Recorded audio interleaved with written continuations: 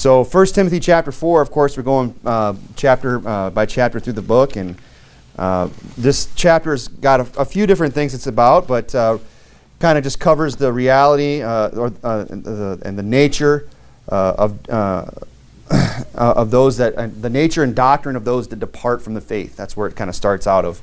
And then it kind of works into, what makes a good minister, and, giving priority to the physical versus to the spiritual rather, than the physical. And then the motivating, if you've noticed, again, it seems like in every chapter there's a theme throughout this book, or a motivating purpose is really what it is. The purpose, the motivation behind what's being written is repeated again in this chapter, just as it was in the previous chapters. And of course, where it says, for he is the Savior of all men, especially of those that believe. Okay? And we'll get to that. And then, of course, at the end, it has that command to be an example of the believers and the practical manner as how to go about doing that. So that's what we're going to look at tonight. Now, it starts out there in verse 1 where it says, "Now the Spirit speaketh expressly that in the latter times some shall depart from the faith, giving heed to seducing spirits and doctrines of devils." Now, I want to draw our attention to that word expressly. The Bible quotes the Spirit on other places where it say, the Spirit speaketh unto the churches. But it always doesn't use that word expressly. And I believe there's a real purpose behind why it's using that word expressly. It's using that word expressly, and it should cause us to pay attention to what is being said. That's why it's using that word. Because the word expressly, it means the Spirit is speaking clearly. The Spirit is speaking directly. It's speaking explicitly. It's speaking very plainly. It's speaking very distinctly. He wants to be understood, and he wants people to grasp what he's about to say. He's saying the Spirit speaketh expressly. Whenever we read something like that where God's putting extra emphasis on what's being said, we should perk up and take note of that and take the time to work our way through what's being said. Now, keep something there in 1 Timothy 4 and turn over to Nehemiah chapter 8. Nehemiah chapter 8. We'll look at some other verses in the Bible where this is used, this term expressly is used. And not only that, but where we can see other examples where people speak in a very expressive manner, or in a way that would be similar to what is being shown here in 1 Timothy. You're going to Nehemiah 8. The Bible says in 1 Samuel 20, "And behold, I will send a lad." Of course, this is when David is contemplating whether he should flee from the hand of Saul. And Jonathan, his son, comes out and shoots the arrow. And he says, if I say this, then you're going to go. And if I say this, then you can stay. And he says, "And behold, I will send a lad, saying, Go find the arrow. If I expressly say unto the lad, Behold, the arrows are on this side of thee." Say, if you hear me say this specific thing, very clearly, very distinctly. He wanted David to understand exactly what was being said and what that meant. Ezekiel chapter 1, the Bible reads, "The word of the Lord came expressly unto Ezekiel, the priest, the son of Buzi, in the land of Chaldeans by the river Kibar." So, of course, if we know the book of Ezekiel, God speaks very expressly. He gives some very fine details concerning the length of the temple and other things like that. He speaks very expressively to Ezekiel. Now here in Nehemiah chapter 8, you won't see the word expressly, but I believe we see an example of somebody speaking in a very express manner. Nehemiah chapter 8, the Bible says in verse 5, "And Ezra opened the book in the sight of all the people, for he was above all the people. And when he had opened it, all the people stood up, and Ezra blessed the Lord, the great God. And all the people answered, Amen and Amen, with lifting up their hands, and they bowed their heads and worshipped the Lord with their faces to the ground. Also Jeshua, Bani, Sherebiah, Jamin, Akub, Shabbathai, Hodijah, Messiah, Kelita, Azariah, Jozabad, Hadan, Peliah, and the Levites caused the people to understand the law." So they were causing them to understand it. And how did they do that? "The people stood in their place, so they read in the book. In the law of God distinctly." Right? That's another word that we could get synonymous with expressly, very expressively, very distinctly, and gave the sense and caused them to understand the reading. They read the book expressly because they read it distinctly, so that those listening would understand what is being said. So that's, and really, before we even you can go back to 1 Timothy before we get into it. That's a good principle to apply to our preaching and our teaching, whether it be behind a pulpit, whether it be on somebody's doorstep, or one-on-one speaking the word of God to somebody. We should speak very expressly. We should speak very distinctly. We should be very clear in what we're saying, not so that the people that we're speaking to can understand what's being said. So they can understand what it is we're trying to get across. So the Spirit here in 1 Timothy is speaking plainly. It's speaking directly. It's speaking distinctly. It's being unambiguous. You know, it's telling us what will happen in the latter times. It's being very clear about it. Actually, if you would, turn over to 2 Peter chapter 2, 2 Peter chapter 2. So God is emphasizing here something when he speaks to Preston. What is it he's emphasizing in 1 Timothy? The reality of false prophets. That's what he's getting across, right? He's saying, the Spirit speaketh expressly that in the latter times some shall depart from the faith, giving heed to seducing spirits and doctrines of devils. That's what he wants us to understand, that in the latter times, people are going to depart from the faith and they're going to give heed to seducing spirits and they're going to teach demonic doctrine. You're there in 2 Peter, but I'll read to you. I mean, this is something that God has to draw attention to repeatedly in the Scripture, and he wants us to understand this. That's why he's speaking expressly. And this is something that we see repeated throughout Scripture. In Matthew 7, Jesus said, beware false prophets. He said, beware. You know, what does that mean to beware? You see the sign when you walk through the fence, beware of dog. It means you should be looking out for a dog. You need to be careful that there's a dog that might attack you. And he's saying here, beware false prophets, which come to you in sheep's clothing, but inwardly they are ravening wolves. You shall know them by their fruits. 1 John chapter 2 says, little children, it is the last time, and as ye have heard that Antichrist shall come, even now there are there many Antichrists. He's saying even now, in John's day, there are many Antichrists gone out into the world. You're there in 2 Peter chapter 2, look at verse 1. But there were false prophets among the people, even as there shall be false teachers among you. He's warning them. We're being warned over and over in Scripture of the reality of false prophets, of people that will come in and creep into churches who will privily bring in damnable heresies, even denying the Lord that bought them. So verse 1 tells us that we should be, pay extra special attention to what's being said here, and we should take note of the fact of the warning that we've been given that there are going to be false prophets that come in, people that give heed to seducing spirits and teach doctrines of devils. They're teaching doctrines that oppose the teaching of Christ. They're teaching doctrines in order to bring harm upon the body of Christ. They're preaching damnable heresies. They want to draw away disciples after them. They want to do damage to God's people. That's the purpose in what they're doing. So verse 2 and 3, they kind of, we can move through this chapter here. It says that kind of, verses 2 and 3, they apply broadly to many false religions. And he says, look, there's going to be people that come and teach, these wicked doctrines, these seducing spirits, these doctrines of devils. And then he kind of gets into what the doctrines are, that they're going to be, what it is exactly they're going to be preaching. And when we look at this, we're going to see that this applies today, and we can identify groups of people that preach even today these same doctrines that he was warning us of all the way back then. So verses 2 and 3, of course, we could apply these to many false religions. You could probably apply these to a lot of different religions. But the Catholic Church is no exception to that. In fact, when I read this, that's one that usually comes to mind. And we'll see a lot of the doctrine the Catholic Church teaches we're being warned of here. It says, first of all, speaking lies and hypocrisy, verse 2, having their conscience seared with a hot iron, forbidding to marry, and command you to abstain from meats, which God hath created to receive with thanksgiving of them which believe and know the truth. So there's several things there that bring to mind to me. And again, we could apply this to a lot of other, false religions. But to me, I always think of the Catholic Church here. It says they will be speaking lies. And these are the things that we're being warned about. He's saying, look, they're going to be bringing in doctrines of devils. They're going to be to seducing spirits. These are the things that they're going to begin to teach. Jesus said, you shall know them by their fruits. So we can, if we hear or see prophets or people or religion preaching or practicing these things, we could say that's a doctrine of the devil. These are people that are have a seducing spirit, that have gone astray. They've departed from the faith. One of the things they're doing is they're speaking lies, right? That's, well, how would you apply that to a false religion like the Catholic Church, say? Well, do they not preach a false means of salvation? Yeah. You have to receive the sacraments, you got to do the works, you got to keep the commandments.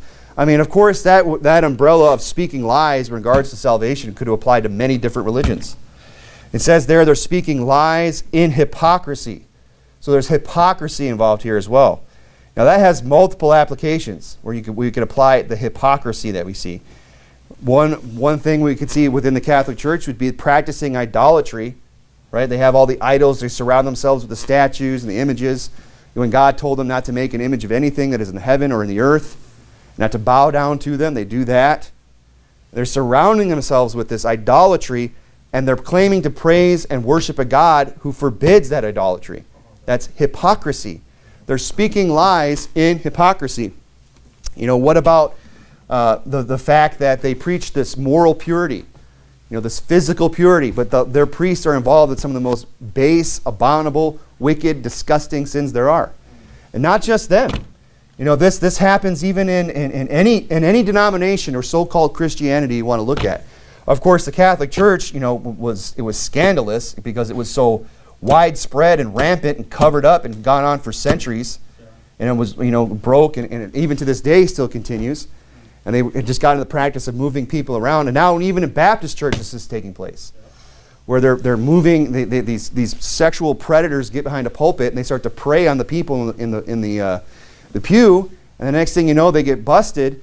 And instead of outing them, and instead of calling them out and turning them over to the local authorities, they just move them over to the other side of the country and say, well, you can just go on staff over here. And they just become repeat offenders. So, of course, that is hypocrisy, to get up and to preach the moral purity, to say that, you know, you should keep yourself pure and all that, and then in your off time, you know, you're involved in whatever sin. And these guys were involved in some very wicked sins when we talk about the Catholic Church. And I was even in the studying the Jehovah's Witnesses. They have a huge scandal on their hand. That stuff's been going on there for a long time. I mean, and why does that happen in religious settings? Because we are what's called a soft target. We are by our, you know, the Bible commands us to be very loving and forgiving and patient people.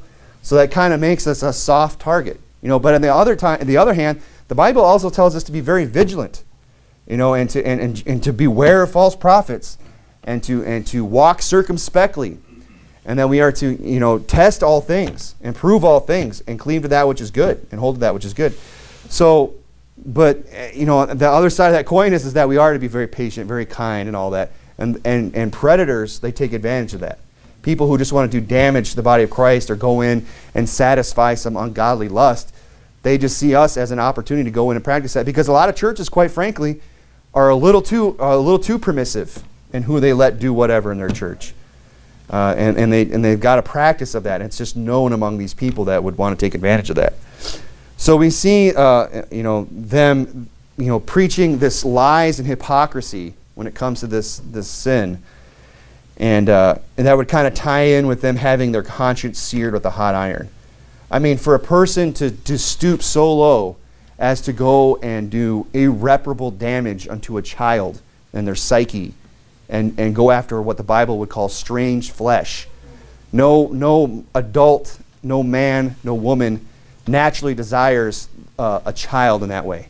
It's unnatural. That's because they're reprobate. Any person is a pedophile, mark it down, has their conscience seared with a hot iron. They cannot be repaired. It's seared. That's scarred. I mean, you know, if you ever had any kind of a burn, if you get a severe enough burn, it's not, I mean, it scars, but it's always there. The evidence of that burn will always remain. It's the same way with these pedophiles and these sodomites that are reprobate and given over to these things. They're seared with the hot iron. There's no repairing it. You can't repair their mind. You can't rehabilitate them. You know, putting them on a watch list, putting them on a background check, that's not going to fix them. The only thing that'll fix them is an underground check, about 6 feet under. That's the only way you're going to protect future victims from these people, is by carrying out the biblical justice, which is the death penalty, execution by a government, by the proper authorities, of course. So it says, you know, that's kind of ties in together. They have their conscience seared with a hot iron, right? So we can kind of see this is a picture. You know, of course, again, we could apply it to many different false denominations, but boy, is it not a picture of the Catholic Church that we see here. And it gets even more detailed here, and that picture becomes more clear, too, as we go on. It says also that they are forbidding to marry. Now, does that not sound like any... I mean, there's a lot of denominations, oh, you can't get married. Then that's a very strange and quite frankly demonic doctrine to tell a grown man that he cannot you know, enjoy the relationship that's found within marriage. And then you wonder why they turn out to be these freaks. I mean, that's just a natural you know, God-given desire that a man has, and when you start to quench that and to try to contain that unnaturally by putting them in a monastery somewhere with a bunch of other dudes, Mark it down. Weird stuff's going to happen, and you're going to produce a lot of freaks. So that's one other thing. They're forbidding to marry. So you can't get married. How about this? Commanding to abstain from meats. That's where you get your local Friday fish fry, which is probably the only good thing to come out of the Catholic Church, in my opinion. If you're in a Catholic, like back where I'm from in northern Michigan, very Catholic, everyone had, all-you-can-eat fish fry on Friday, and I could go belly up and just get myself some perch just nonstop. So praise God for that. But, that's another correlation that we see with the Catholic Church. The Lent. What are you going to abstain from? Well, I'm not going to eat any meat. Every Friday, no meat. These are the things they practice. No marrying, no meat. I mean, that doesn't sound like a very good religion, And then they go on, this would also tie in not only with the Catholic Church and the Buddhists and everybody else that abstains from these type of things, but in regards to marriage, but what about the rise of veganism and vegetarianism? That's demonic. Now I'm not saying that every single person that's a vegan or is a vegetarian is possessed with the devil. But I'm saying they're being influenced by a demonic doctrine. And it says it's the doctrine of devils. That's what's being described here. Commanding to abstain from meats. It's a demonic doctrine. Amen? If they can't get an amen on that, I don't know. You guys, I don't know what's going on out there, but it is. And by the way, it's a growing movement. I mean, this vegetarianism, this veganism, I didn't want to go on and on about it, but I looked at it briefly. I mean, it's on the rise. There's more and more people that are going to this worldwide, plant-based diets and things like that. But the Bible says that, they're commanding to abstain from meats which are to be received of them which believe and know the truth. Because a lot of time, what I believe you can also apply this to is the Judaizers. This is kind of what he's referring to. Paul, I think more specifically, is the fact that you would have people that would say, hey, you still have to observe the Levitical diet.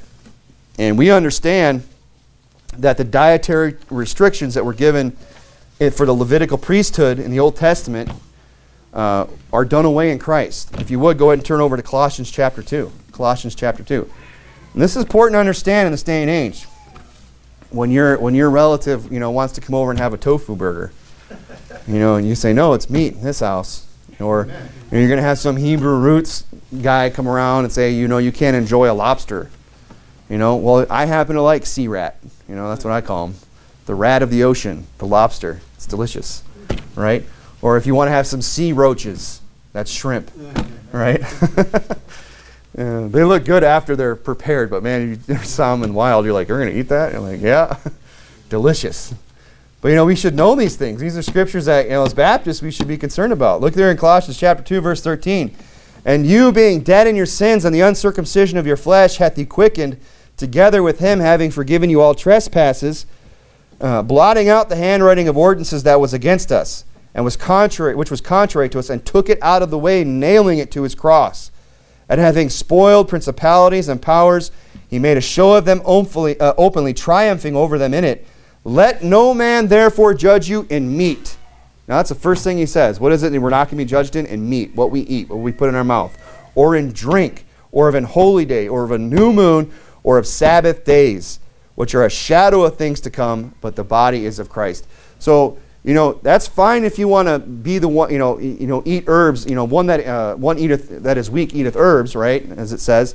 Or if you want to be the vegetarian, if you want to be the vegan, that's fine. But don't try and impose that on me, right? We're going to have issues, right? And really, I'm kind of saying in a jokingly manner, but what does it say about that? About these dietary restrictions? That he took it out of the way, nailing it to his cross. I mean, you want to take something off the cross and say, oh no, you have to observe this? Well, he's the one that died for that, so that I wouldn't have to observe that. So don't take something that God's nailed to the cross, don't take it back off the cross and say, oh no, it's still in play. Oh, this is still something we have to observe. No, friend, it's nailed to the cross. I'm going to leave it there. And I'm not going to mess with, if that's where God wants it, that's where it's going to stay. And, even as something, you say, well, this is kind of a silly thing. I mean, who cares what we're eating? Well, some people, they go to extremes with this. I'm not going to eat anything that has a face. People won't even eat fish. Just because you can't hear them scream doesn't mean it's not murder. That's a statement that's made by these people. They get carried away with it. Well, we're going to go down and I'm going to find a steak wrapped in bacon and topped with shrimp. I'm going to have a side of lobster with it. And because it's all nailed to the cross. These things have been taken away. Don't let somebody Judaize us, and don't let some church come in and tell you that you have to abstain from meats. It's a demonic doctrine. So he goes on there in 1 Timothy chapter 4. Why? Why is it that we can eat these things? For every creature of God is good. Some are even better than others, in my opinion. And nothing to be refused, if it be received with thanksgiving. For it is sanctified by the word of God and prayer. He goes on in verse 6, if thou put the brethren in remembrance of these things. So these are things that we have to be told from time to time. These are things that we have to bring to our remembrance again. The things that have been nailed to the cross. The things that we are the liberties that we have in Christ. And not to be brought under the power of any. Not to be brought back again into bondage. If thou put the brethren in remembrance of these things, thou shalt be a good minister of Jesus Christ, nourished up in the words of faith and of good doctrine, whereunto thou hast attained. So I want to kind of shift gears here, because now he's kind of starting to talk about, if you remind him of these things, right? And what are these things? Of course, the fact that in the latter times some are going to depart from the faith, teaching, seducing spirits, teaching doctrines of devils, and that they're going to teach, to abstain from marriage, forbidding to eat, having, speaking lies and hypocrisy. Remind the brethren of these things, and if you do that, you're going to be a good minister. And he kind of talks about what makes a good minister here. And what makes a good minister? What are the traits of a good minister of Jesus Christ? We can apply this to any of us. It says there that he puts the brethren in remembrance. And I know I've kind of already touched on this, but if you would turn over to 2 Timothy chapter 3, but that putting people in remembrance of the same things, that makes you a good minister of Jesus Christ. And we should never get to the place in our spiritual life where we say, oh, I've already heard this. It doesn't apply to me. I already know that. I don't need to hear it again. Why is he talking about that again? Why does the preacher got to get up and preach on that again? Because that's what makes him a good minister. Amen. To put you in remembrance. Yeah. Because, we have to be mindful of these things. At the same time, we should let them slip. Right. These things slip. We forget these things. And we have to always be put in remembrance. We talked about the Lord's Supper and why we observe that. To remember the crucifixion of Christ. I mean, you think that's something, you would think, well, that's not something I'm ever going to forget. Well, maybe you're not going to forget, but maybe you're going to take a little bit for granted. You're going to forget exactly what it is that Christ, we can become dull of hearing. We can begin to forget some of these things. And a good minister is going to take the time to preach this book, and this book is repetitive. It preaches the same things over and over and over and drills it in. And telling us here that a good minister, that's exactly what he does. He puts us in remembrance of those things. The Bible says, you're in 2 Timothy, I'll read you from 2 Peter. It says, wherefore I will not be negligent to put you always in remembrance of these things, though ye know them, and be established in the present truth. He said, look, I already know you know these things. I know you're already established in the present truth, but I am not going to be negligent, and I'm going to put you always in remembrance of these things. He's going to keep doing it. He's going to keep bringing it up. And that's why Peter was a good minister of Jesus Christ, because he did not neglect putting the brethren in remembrance of these things. Not just of these things that are specifically mentioned, but of all Scripture, all the things that are in this book. All doctrine is profitable for correction, for instruction, for doctrine, for reproof, for correction, for instruction. These are the things that we have to constantly be putting in remembrance and always reminding ourselves of. It says that he puts the brethren in remembrance. Not only that, but he is nourished up. No, that's the opposite of somebody who's very famished. We're talking spiritually, of course. It's not. It's going to be somebody who's nourished up in the words of faith and of good doctrine. That's what's going to make us a good minister of Jesus Christ. If we have the words of faith in our heart, we're nourished up on the Word of God. We're in it. We're saturated by it. We've been feasting on it. We're full with the Word of God. We let the Word of Christ dwell richly in us with all wisdom as we're instructed. And when we do that, then we can nourish others as well. So we're to be nourished up in the words of faith and of good doctrine, right? And we should be desiring good doctrine, being able to teach good doctrine. A good minister, it's interesting that he uses that word, nourished up. Because nourished up, that's something that we would do to like a baby or a child. We would nourish our children. We would bring them up in the nourishment and admonition of the Lord, right? So it's kind of that context. And what I believe that's showing us is that a good minister of Jesus Christ is somebody who himself has been nourished up in the faith as well. He's somebody that's been nourished on the milk and the meat of the Word of God.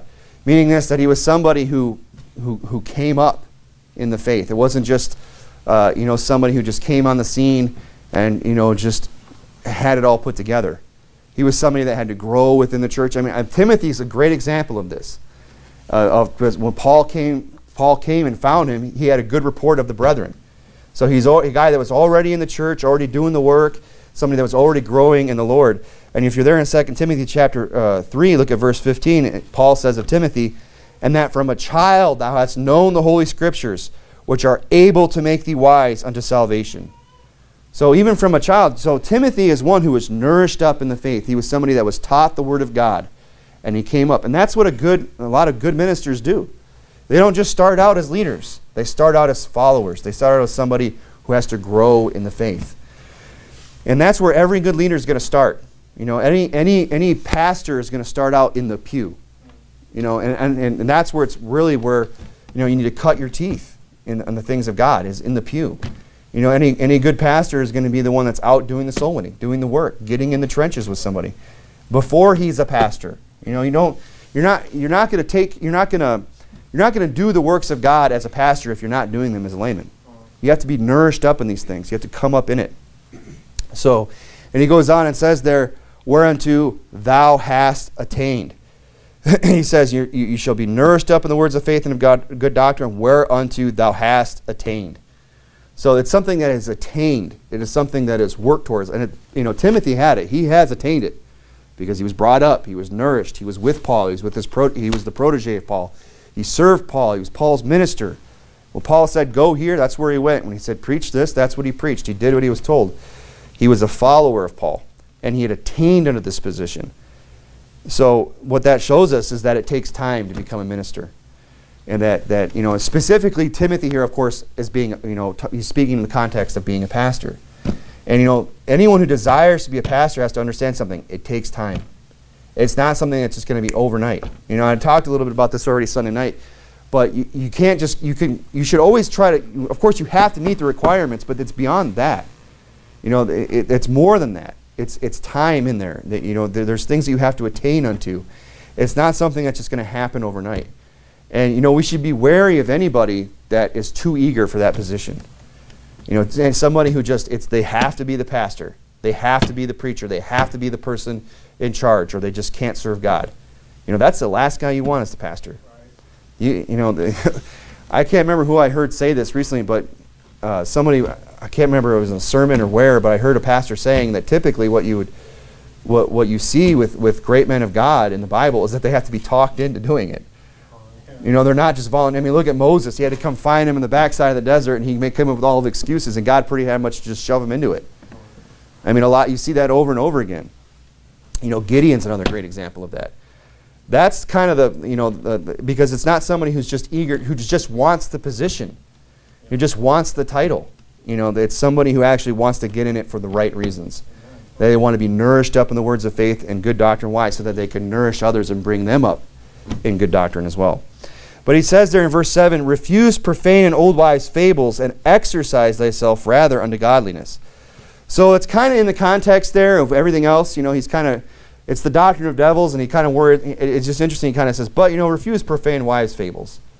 What does that mean? We've all heard the wives' fables.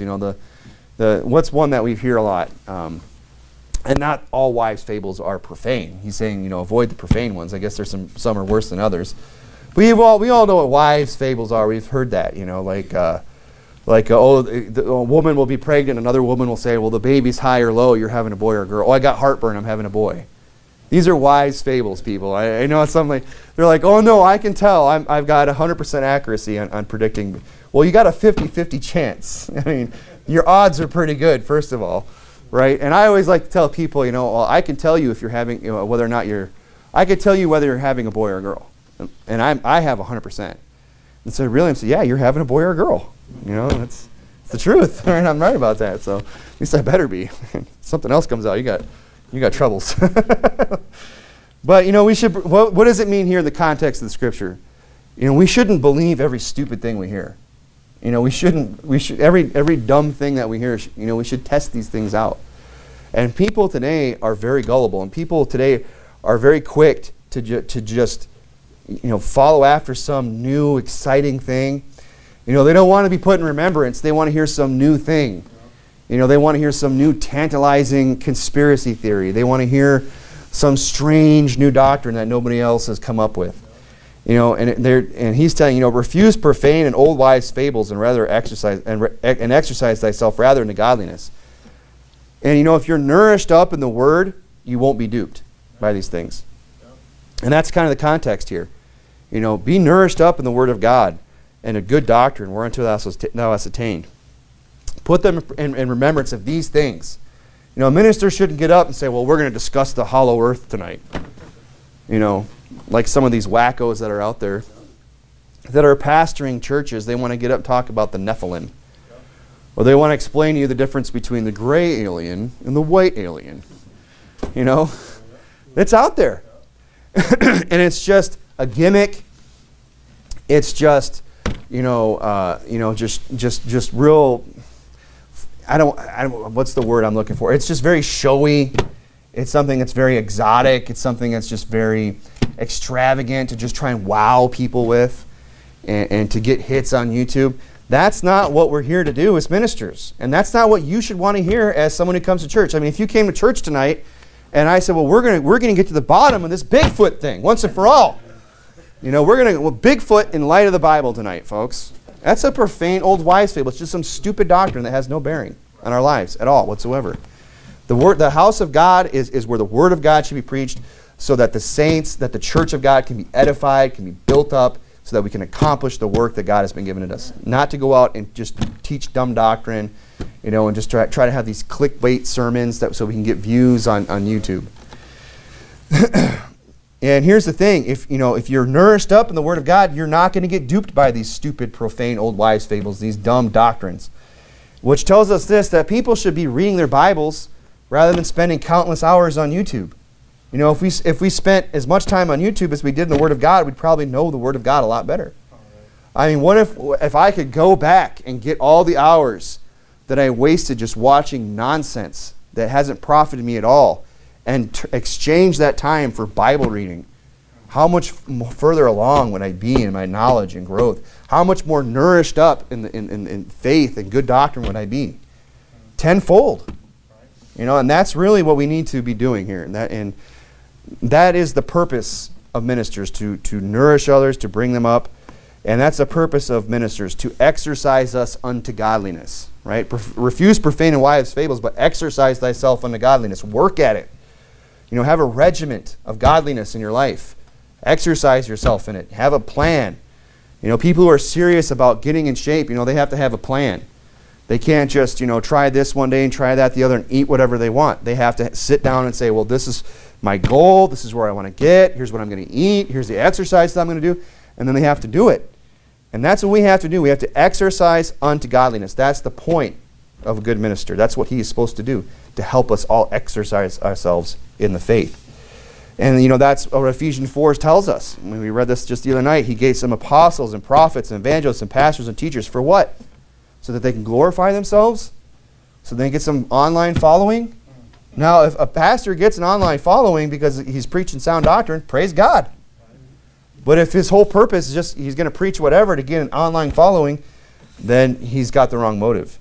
Because the motive is the perfecting of the saints for the work of the ministry. That's what we're here to do. That's why we exercise ourselves in godliness. So, spiritual growth should be a priority in our life. That's spiritual exercise. Look there in verse 8.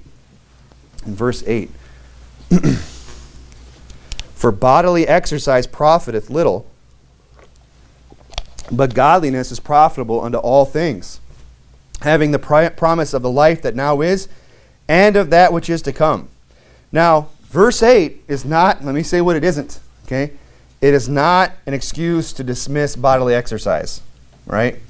Now, I got to be careful here, right? Because some people look at that and say, well, see, you shouldn't exercise. You shouldn't even care about, your physical, what shape you're in. It doesn't matter. Well, it does matter. It does. It says it profits. It's just a little in comparison to godliness, right? It's not saying exercise is without profit and vain. Don't bother doing it. That's not what it says. And we have to be careful that we don't forget that we don't allow ourselves just to become, so out of shape that we can't even do the things of God. People let themselves get to that point in their life. They can't go soul winning up the flight of stairs because it wins them. And sometimes, and some of you have gone with me, and we go up those 3 flights, and you got the door is right there at the apartment complex. It's 3 flights of stairs, 3 stories, and it's time to knock on the door, and they come to the door, and you're like, "My name's Corbin.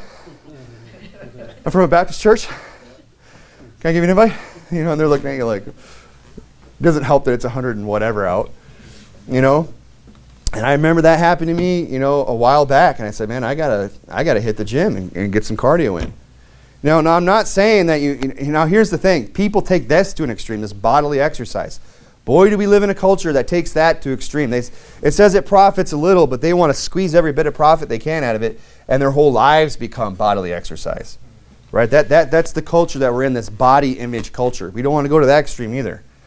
We should keep ourselves in a good enough shape to where we can do the things that we need to do for God.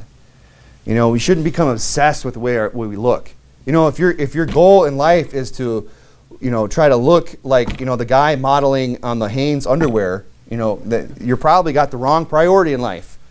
I got to get down to, 4.5% body fat, and no, that's, you're going to be living in the gym, and guys start getting into taking steroids and testosterone replacement and all these other things that go along with that. That's the wrong focus in life. But let's not go to the other extreme and say, well, let's just completely dismiss it. If getting up to that flight of stairs and knocking on that door is getting to be a little much for you, let's go get on the row machine twice a week and do 30 minutes of cardio. Maybe not cut back a little bit on the sugar. Whatever it is we got to do, lift some weights, and and there we go. But I don't have to try to make my start some modeling career or something like that. That's not what we want to do either. So both profit here, right? The bodily exercise has profit, but it's just little, especially compared to what? To the godliness. It says the godliness will profit unto all things, having the promise of the life that now is. Godliness is going to profit you in this life and that which is to come. Bodily exercise isn't going to do that. It'll help you to some degree in this life, but in the world to come, it's not going to matter. Because we'll all have a glorified body. No one's going to care about your six-pack. We're all going to have that terrestrial body, or celestial. We'll put off the terrestrial. We'll have the new body in Christ. We'll be as He is. And it's going to be way better than anything you can get here down at LA Fitness. It's going to be, it's going to be healthy. It's going to be fit. It's going to be without disease and sickness. It's going to be great. But, you're not going to get that here. The bodily exercise here, it's not going to profit you in the next life. But the godliness will. Now, godliness will profit you in the next life, but it's also going to profit you here. Because godliness will profit all things. And here's the thing, godliness will even profit you physically.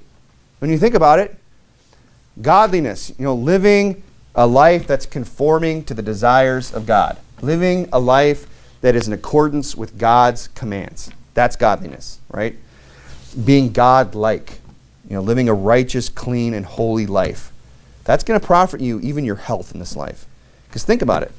If you're living a godly, clean life, you're not going to be in the bar. At least you shouldn't be, right? You're not going to be, a glutton. At least you shouldn't be. You're going to take care of the temple of God, your body. And you're going to live a holy, clean, sober life. That's going to extend your days. If you get rid of the cigarettes, you're probably not going to get lung cancer. You stop the chewing, no one's going to have to cut your jaw off. That happens. I've known guys like that. You give up the drugs and the alcohol and everything, you're not going to suffer the consequences that come physically from being involved in those things. So it's going to affect you in the life, in your health. It's going to profit you in your family. It's going to profit you in your job. If you do all things unto the Lord, not as men pleasers with eye service, then you're going to be profitable in the job. You're going to get noticed probably without even trying. You're going to be the guy that gets the promotion. You're going to be the guy that when everybody else, maybe you're not going to get the promotion, but when things get tight and everybody else and they're starting to let people go, you're the last one on the chopping block. Why? Because you're doing things godly. You're working as you are, unto the Lord, as the Bible commands us to. You're doing everything heartily. Whatsoever thy hand findeth to do with all thy might is what you're doing. You're going to your job day in and day out, and you're working hard. You're being godly at your job. It's going to profit you. It's going to profit you with your friends. It's going to profit you in all things, the Bible says. No area of your life will not be profited by you living godly in Christ Jesus. There is not an area of your life it won't profit. Bodily exercise will profit you in one area, your health. That's it. And godliness will profit you in every area of this life and in the world to come. I mean, you're going to have the rewards in heaven, the mansion in heaven, the praise of every man shall have praise of God. You'll have the reward that God is bringing with him. I mean, if the profit is, it doesn't even compare. Now you could see why, the bodily exercise profiteth little in comparison to the profit that godliness brings. Now let's move along here in the chapter. We still got quite a bit to go, but let's go ahead and jump into verse 11. He says, "These things command and teach." I love that he says command. Don't just say, this is what the Bible says, and it's probably a good idea if you do it. You say, command it. Say, thus saith the Lord. And that's the kind of preaching that we need. People are just going to get up and say, this is what the Bible says. You can like it or lump it. Amen. You can take it or leave it. That's what it says. And he says, command it. We should be commanding things that the Bible says. We should also be teaching them. And that's a good principle, I think, even in parenting. The phrase I always heard was that rules without reason breed rebellion. I think that's a good saying. Rules without reason breed rebellion. We should command our children, but we should also teach them why we command these things. We have these rules for a reason. We don't just make up rules to make your life miserable or try to be a downer. There's a reason behind the rules. It's the same way in the house of God. It's the same way with the Word of God. He has rules, He has commands, because there's a reason behind it. And a lot of times it's for our own good, to protect us from the evil. So he says, these things command and teach. It's a good principle that we can apply in life. Not to just command things, but to also teach them. Let no man despise thy youth, but be thou an example of the believers. Now he says, let no man despise thy youth. This is something that, that reminds me of remember our lady friend out there that you're always ragging on me about? How long you been serving the Lord, lady? You know what I'm talking about? The lady who put the deacon in his place, right? We're out with some of the brethren knocking on the door, and we knock on this door, and I'm trying to give her the gospel. Well, how long you been serving the Lord? I told her, and she looks at brother Andrew, and he says, well, how about you? And then he over to brother Adam. Well, how about you? She's like, well, I've been serving the Lord for what was it? She said 40 years. She did the noodle neck thing, like that. And she even stopped for dramatic pause, to let that sink in. Wow, 40 years. She wasn't even saved. We're supposed to be impressed with that or something. And what was she doing? She was despising the youth, right? Well, she's older. Now, we should give respect unto our elders. We should respect the hoary head if it be found in the way of righteousness. Just being old doesn't automatically grant you the respect you think you deserve. It's if you're found in the way of righteousness. Now, we shouldn't go out of our way to disrespect old people if we find out, well, he's ungodly, so now it's okay for me to just treat him however, right? But it should be absolutely 100% expected that we respect the hoary head if he's found in the way of righteousness. 10 times more. We should respect that. But we should also, not despise the youth.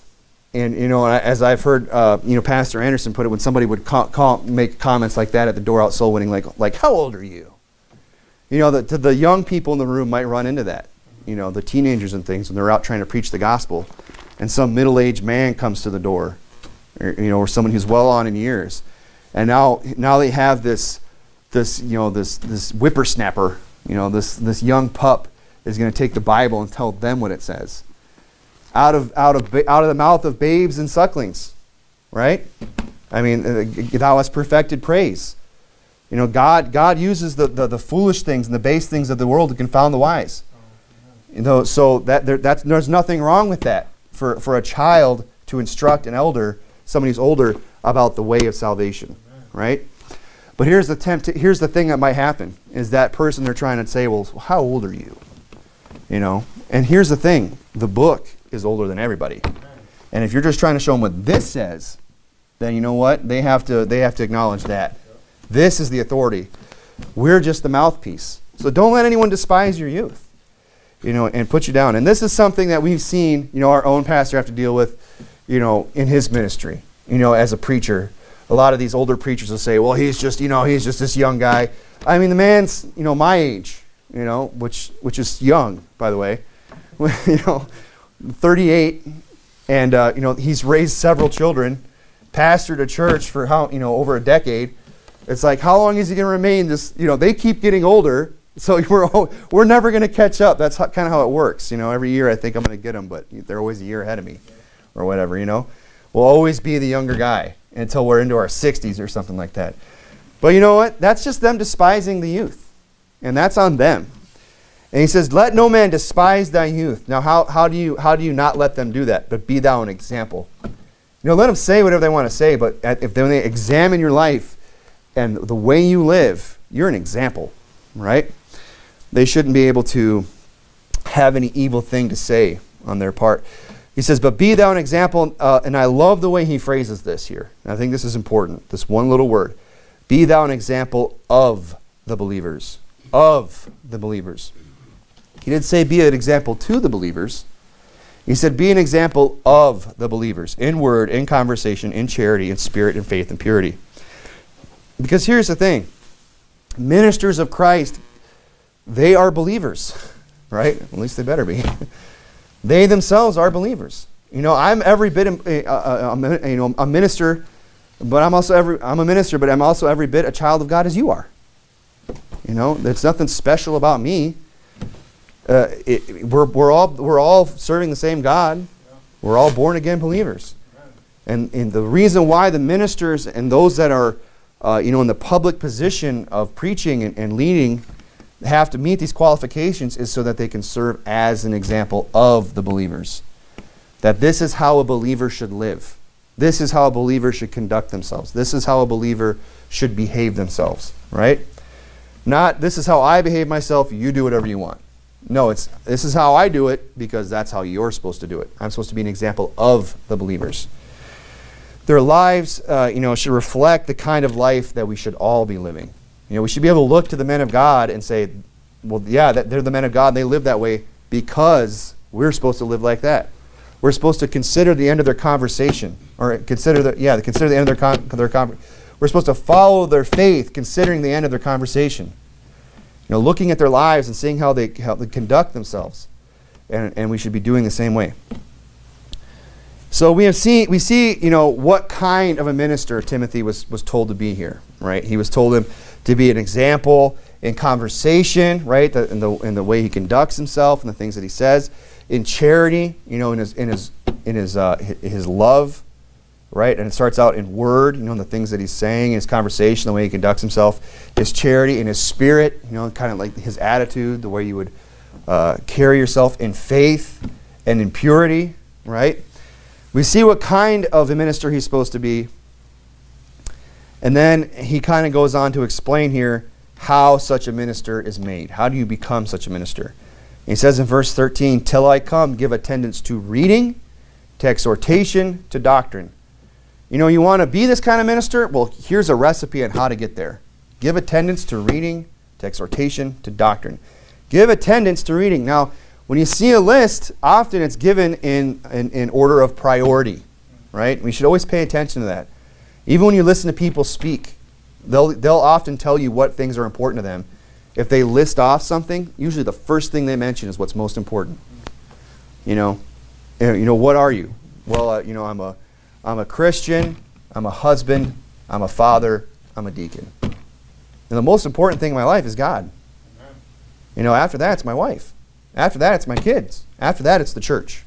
That's the order of priority in my life. You know, that's why I put it in that order. You know, what things are important to you. So he says here, he gives a list. Give attendance to reading is the first one, right? So reading, you know, is something that should be a major priority in our life. Let me say this. Your personal Bible reading is more important than any other spiritual edification you have. There is no other source in your life that will benefit you more spiritually than your own Bible reading. It is the most potent, powerful source of spiritual edification that's out there. I don't care how many hours you listen to preaching.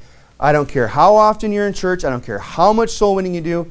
Bible reading will edify you more than anything. Your own personal Bible reading is what needs to be the priority in your life. Over anything else. Over the exhortation, which comes next. And what's the exhortation? That's the preaching, right? You know, I hear people say all the time, and I've heard multiple people say this to me over the years. I've listened to all of Pastor Anderson's sermons. I listen to 8 hours of sermons a day. I listen to X amount. I've listened to 3 hours of sermons a day. I listen to every day. Now, I'm all for listening to sermons, you know. I listen to Pastor Anderson's sermons on a weekly basis because I have to stay caught up on the ones I'm missing on Sunday. You know, and they edify me. And you know, and if I get a chance if somebody else says, hey, this was a really good sermon, I try to make a point of listening to it. And I have time on my drives and things like that. I don't always feel like listening to a book or something like that. I'll listen to preaching in it. And you know, there's certain people I like to listen to. But if you're doing more, you can't, I don't want to come across as saying, you know, you're listening to too much preaching. But you know what would probably be even better is if you balance that out with some Bible. You got the audio Bible and probably listen to, or maybe do a little bit more of that. Because, you know, when you're listening to preaching, you should be comparing. You should be, you know, searching the scriptures to see whether these things be so. You know, the spirit of the prophet is subject unto the prophets. You know, and if we're only listening to the preaching, you know, are we really going to be getting the full picture? And when we go through the whole Bible, you know, we're getting the whole picture. So, you know, we need to give attendance to reading. Now, for preachers, so he's kind of applying this more to Timothy, who was a preacher. So this would apply, I think, in the context more to preachers, is that people who preach, they need to develop that ability to preach. They need to give attendance to it. You know, they need to make sure that they're improving that area. But also, we all need to be present to receive the preaching. I think that's another way that we could apply that here as well. You know, we should make a point of being in church when we can get there. Now, I understand life comes up, you know, and people get sick and things come up and we can't make it. I'm not saying if you miss a service that, you know, you're going to fall apart spiritually, you know, because you're probably, especially if you're doing your Bible reading, you know, you're probably going to be all right. But we should make it a priority in our lives to be present for the preaching of the Word of God. And not just, you know, not just online. You know, I know I stream it, but, you know, that's for people that are many, you know, states away. All two of them that want to watch, you know.